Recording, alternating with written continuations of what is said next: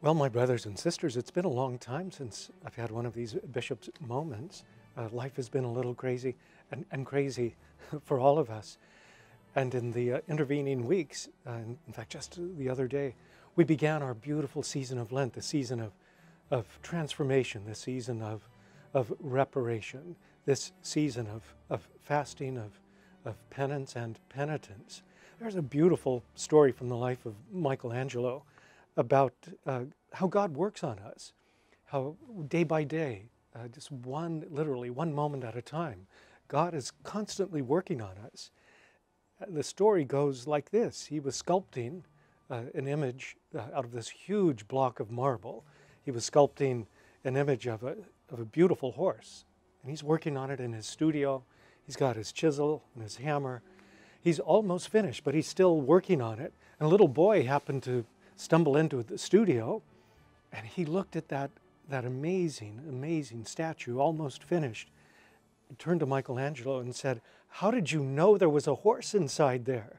And Michelangelo said, "Well, I took my chisel in one hand, my hammer in the other, and I started to chisel away everything that wasn't a horse, and here it is." And isn't that how God operates? Isn't that how God works on us? He chisels away, day by day, one moment at a time. He chisels away everything that is not true, everything that is not beautiful, everything that is not good. And we have our part to play in that. It's so beautiful that God allows us to do that. When we go to confession, we allow God to work on us, to chip away at anything that doesn't belong in our heart, in our soul. When we receive communion, it's again that wonderful moment of communion with God and with each other, where He chips away again and again. We have other moments like that in our life. I was so moved this past Ash Wednesday as we initiated a very different way of receiving the ashes, and how the ashes were to be sprinkled on the top of our head, as opposed to having our foreheads marked in that very obvious and clear sign. What moved me was when people came forward to receive their ashes this year, they made a very, very holy, a very reverential bow. And then I would sprinkle the ashes on top of their head. But it was such a sign and symbol of reverence to me. It was so beautiful. So we might keep this, brothers and sisters, as an option. Maybe we'll have both options next year, this or this. And I'll have some ideas about how to make that really, really easy. But we've engaged in this time of preparation.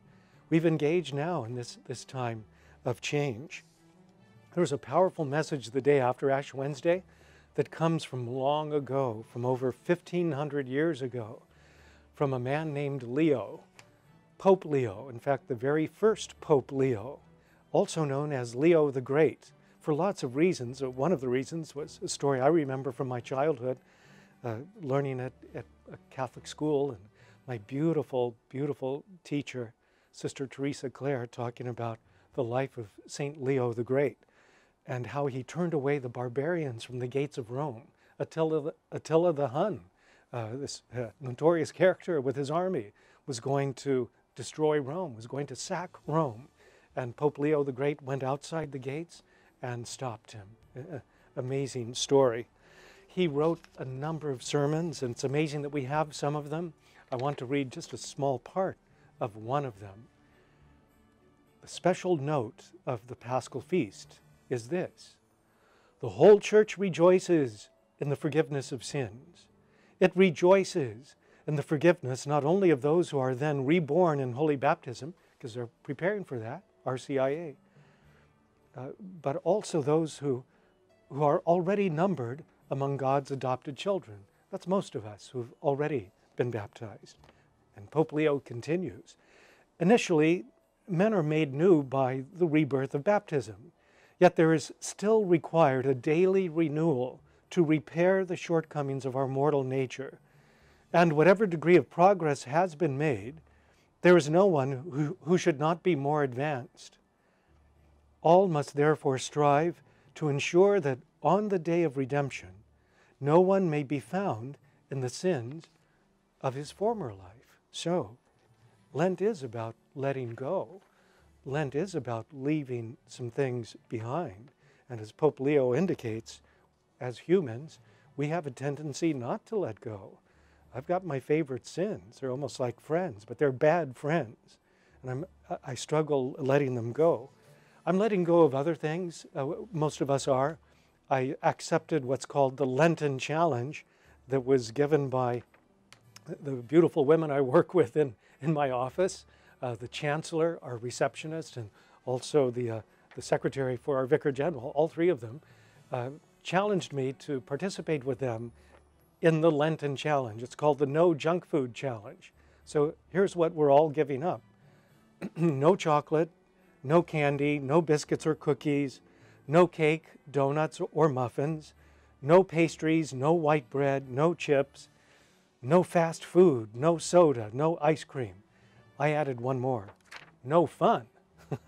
But you know what, my brothers and sisters, I'm not bragging, but this is easy for me. It might be easy for you to give those small things up. And it's beautiful to do that. It's a reminder. It creates an artificial hunger so that we are reminded of the deeper hungers of our hearts, that we hunger and we thirst for God's presence. We hunger and we thirst for God's love. See, those things are easy for me to give up. It's harder for me to give up my sins. It's harder for me to set my ego aside. It's harder for me not to want to get back at someone, to seek revenge at someone. It's harder for me to do that. That's the real fasting that I need to do. Brothers and sisters, I suspect there might be some real fasting like that you need to do. We will strengthen each other by this example that we give, by the sacrifices we embrace, by that artificial hunger that we create that will help us to satisfy the deeper hungers of our heart and our soul.